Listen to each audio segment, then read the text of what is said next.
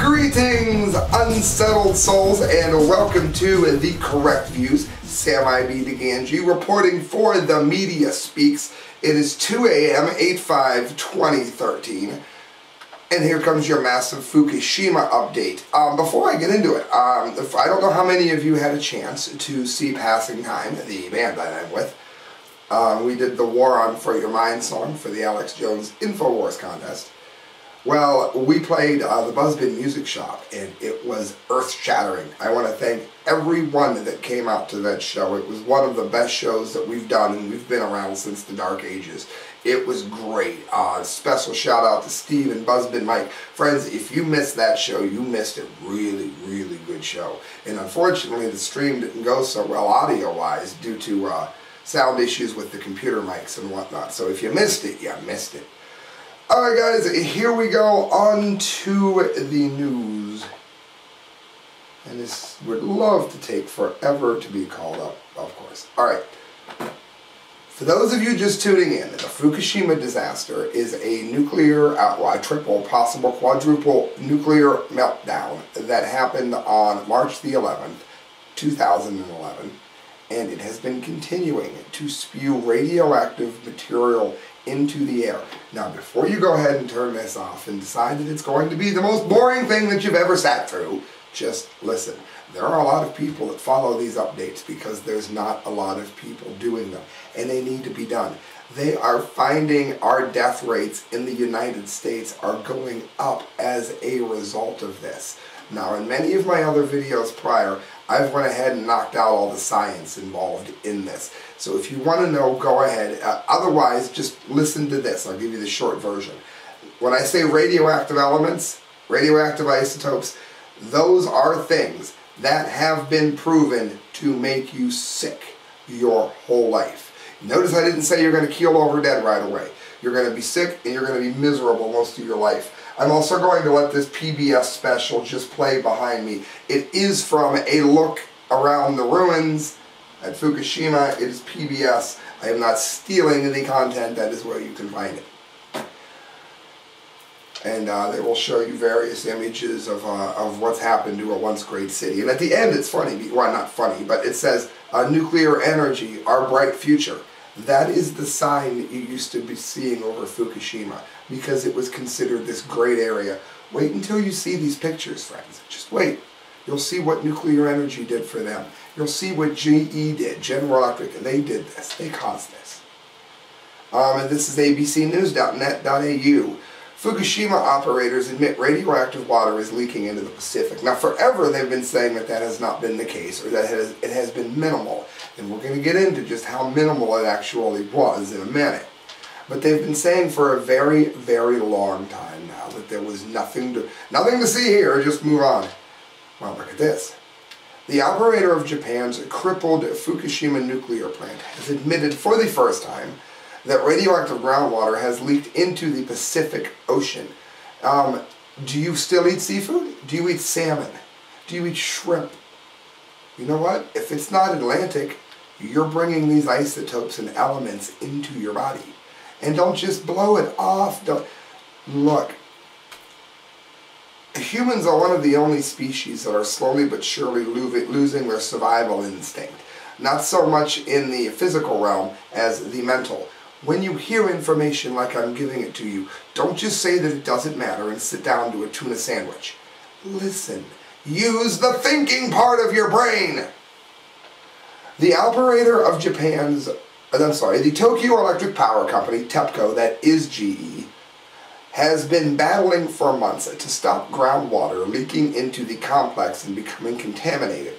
Now the company has admitted that radioactive water from the site has leaked into the sea, although a spokesman insists that the impact on ocean life will be limited. Well, that's nice, because I guarantee a lot of people maybe that were in the safe zone went swimming because they believe TEPCO. TEPCO wouldn't lie to them, would they? They're part of their community. It's safe to swim there. Maybe if they'd have admitted this, maybe at least the people foolish enough or trapped there, either one, that are still living there, and there are a lot of people that are simply too foolish to listen to intelligence who do not use the thinking part of their brain, but for whatever reason, maybe they wouldn't have gone into the water if TEPCO had been honest. This is how you kill people for a bottom line. Are you hearing me here? Earlier this month, TEPCO revealed that groundwater samples taken at the Fukushima plant showed that levels of radioactive cesium had increased by more than 100 times in just a few days. The company acknowledged that it had no explanation for the soaring figures. How about the fact that it's very likely you have a quadruple, at minimum triple meltdown? How about that all of your radioactive fuel is leaking into the earth and into the groundwater? And then of course that groundwater is cycled all over the northern hemisphere. This is why it matters what's going on in Japan when you're in America. Because this is what happens. This is what's coming. And it's still spewing. So how long until we have to be in certain our cities like that? Maybe in Hawaii or the West Coast. The head of Japan's Nuclear Regulation Authority believes contamination of the sea has been continuing since the explosions at Fukushima following the 2011 tsunami. So what you've got here in a nutshell is that we have been utterly lied to. That's what we have. And it's going to affect it because our government, Obama, his administration, they're doing nothing to test the food that's coming in from Japan. Japan is saying that their food is safe, and then you're eating it. You're feeding it to your kids. Did your kids have popcorn shrimp recently? You know, the little pre-processed poison that came from Fukushima GE, who brought good things to your child's life? The Fukushima Diary, 70 dead sea turtles cast ashore in Chigasaki, Kanagawa Environmental Group. Unusually many, and we don't know why. See, this is the kind of thing. Well, we don't know why this is happening. We do know that turtles wash up on land all the time. But why more are washing up now in this condition? Well, we just don't know. Because they don't want to look at the elephant in the room, which is Fukushima. It's causing it, and guys, we're the highest up the food chain, usually. So, there you go. It's coming for us. And it's going to continue coming for us, but we can lessen this by making TEPCO do what the Soviet Union did when they had their issue. Chernobyl, for those of you that haven't, when you're done watching this, look that up. According to Kanagawa Coastal Environmental Foundation, unusual number of dead sea turtles are cast ashore in Chigasaki, Kanagawa. By the morning of 7/4/2013, it continues, 70 dead bodies of sea turtles were found, which is unusually many. The rate of a loghead turtle, it says, is very high. They assume that the dead turtles are the ones to come alongside the pier. Of course, you know, radiation accumulates into the lower life forms first. The beach is where the sea turtles come to lay eggs, in radioactive waters, as the last story just said. The dead bodies have been reduced almost to a skeleton. It's been quite some time since they died. The reason is not verified. I think the reason is pretty verified for anyone that is using the thinking parts of their brain. This is NBC Los Angeles, Southern California. Plague-infected squirrel found near campgrounds in Los Angeles National Forest. Now, the plague is not caused by nuclear fallout. I'm not saying it is. But one of the things that caused the plague to grow and to become what it was a very low immune system among the poor, among other things. The fact that we are finding plague in squirrels in Los Angeles, yeah, it does happen from time to time. I'm not going to be an over-alarmist on this. Pardon me. But what I will say of great importance is that Helen Collicott, Lauren Moe, Artie Gunderson, Chris Busby, myself, Miss Milky the Clown. We've been warning that Los Angeles, you can't live on the west coast of the United States after what Fukushima did. And here it comes. And I guarantee almost all of my California listeners aren't really going to listen to me here. They're going to act like this story doesn't exist. Oh, the plague happens all the time. Once in a while squirrels get it. And Sam, it couldn't possibly because the squirrels are eating everything that's accumulating all the radiation that's being spewed over from the meltdown in Japan. No, that's impossible, Sam. It's just a normal, everyday case of the plague. A squirrel infested with plague bacteria prompted, that is Black Death for you top 40 fans, prompted the closure of popular campgrounds in the Los Angeles National Forest on Wednesday, according to LA County health officials. Officials with the county and the U.S. Forest Service closed the Broken Blade, Twisted Arrow, and Pinaloops areas in the Table Mountain campgrounds near Whitewood, a small mountain town, it says, northwest of Los Angeles. A single ground squirrel trapped July 16th was found Tuesday and tested positive for plague. It goes on to say that, you know, it's not unusual to find them, but at the same time, when you research how many are actually found, it's really not that common. I would like anybody in those areas that I just named to please go ahead and look for yourselves. Do anybody have a Geiger counter out there? Carefully check the area. I would love to know what kinds of internal lesions or whatever the squirrel had. I wonder if any radioactive tests were even done on it. Am I saying they're connected? No, I'm asking people who are out there and able to do so to give that a look and see if there is in fact a connection there. Again, I wanted to look around the ruins. I had that up, but you know, I've already showed you clearly where that is. So the last thing I'm going to get to, and you do want to go look at that, again, I'm not plagiarizing it. It's called A Look Around the Ruins of Fukushima, where radiation still poses danger. pbs.org, you will find it. Last thing I'm going to get to then is E&E News, WSJ, oh, yep, I love when that happens. Pop-ups galore. You know, it's not, you don't have a pop-up stopper, it's that as soon as you start to read, hello comes to see you. Extreme contamination found in trench at Fukushima plant. Cesium over 2 billion becquerels per liter, millions of times above the limit. Now, I do this whenever I cover radiological issues, and I'm going to do so again here. A becquerel is a nuclear reaction.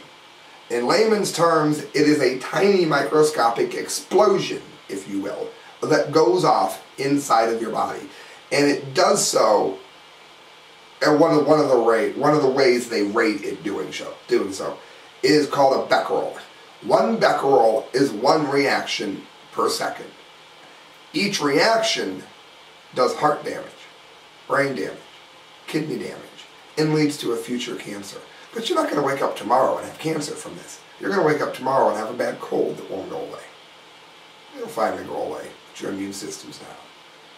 Maybe you'll be diagnosed with minor heart issues and be put on some pharmaceutical drug because it's hereditary, of course.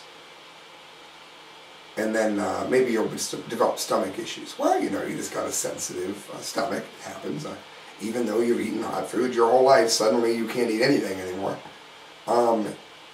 It's these things happening inside your body. It's been happening since the bomb testing in World War II, and prior, obviously. It's been happening with these nuclear power plants. Do you know there are things called routine releases where they just release a little bit of radioactivity into the air and they accumulate, and they measure them in becquerels. 2 billion becquerels per liter. How many is 1 billion? If you, I don't care how young you are, if you started counting 1, 2, 3, 4, 5, every waking moment for the rest of your life, stopping only to eat, drink, and sleep, you would never reach 1 billion. That's mathematical fact. I mean, if you really count it. Extremely high concentrations of radiation have been detected in water from near one of the reactors at the Fukushima Daiichi nuclear power plant. TEPCO, again, that's GE. If you're in a mutual fund and you invest in GE, you're investing in these kinds of things. Abandon this company's stock. The radiation is millions of times higher than Japan's acceptable limit under normal circumstances, and they've already proven that those limits were too high to start with. The only reason they were okay to be that high was so they could open the trap. So they just called it safe. It was never really safe. Radiation of 750 million becquerels a liter of cesium-134 and 1.6 billion becquerels a liter of cesium-137 was recorded. Those 2 cesiums are radioactive elements that live for a very long time and do devastating things to the body before it finally kills you. It devastates the body. You cannot be drinking much milk right now. Do not do dairy right now because cesium adheres to dairy more than any other, like apples or dairy is what it likes to leach onto. And I'm telling you this because I'm trying to save people's lives here. In April 2011, a combined 1.8 billion becquerels was recorded. The sample came from a trench near the number 2 reactor combine building, the utility said. So it's just spewing God only knows how much radiation. TEPCO is searching for the water source. It is probably from one of the damaged reactor cores, it says. It is trying to stop the leaking water into the sea. And then it says here, I like this description, a liter of water was also found to contain 750 million becquerels of radioactive substances that emit beta rays such as strontium. Strontium goes into the bones and creates bone cancers and blood cancers. It's one of the most deadly elements known to man. It's one of the things that will devastate you in a nuclear war. 5,000 cubic meters or 5,000 tons of this water was in the trench.